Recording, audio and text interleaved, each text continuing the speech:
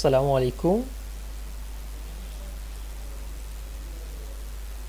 Group policy has been a major part of Windows Server management, going all the way back to the days of Windows, since Windows Server 2000 to the days of Windows Server 2019, and continues to be used today. Now, to be a successful administrator who manages a Microsoft network, it's crucial to have a solid understanding of how to control the user's environment.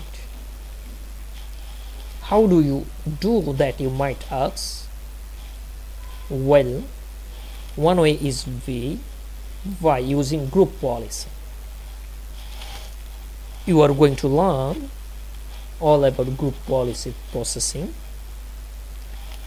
where we'll get into the details of something called group policy objects and the setting within those objects,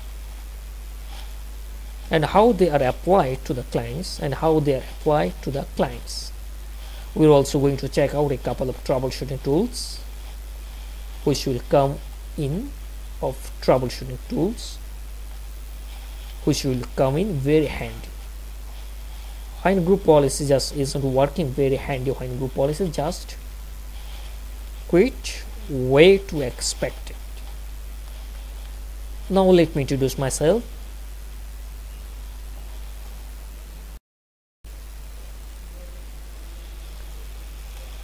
My name is Tareq Musa, and I have been teaching Windows Server, Exchange Server, Red Hat Enterprise Linux last 4 years.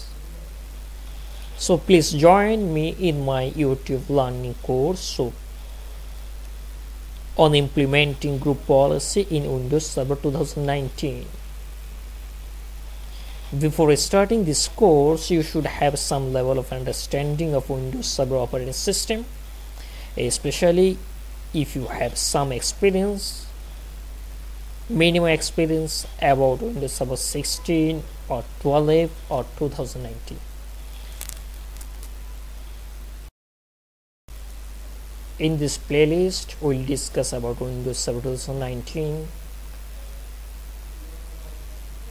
huge discussion about group policy, network trimming, load balancing, DNS server, DHCP server, and so on.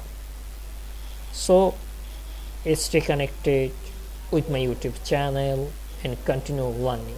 Thanks for watching. Thank you.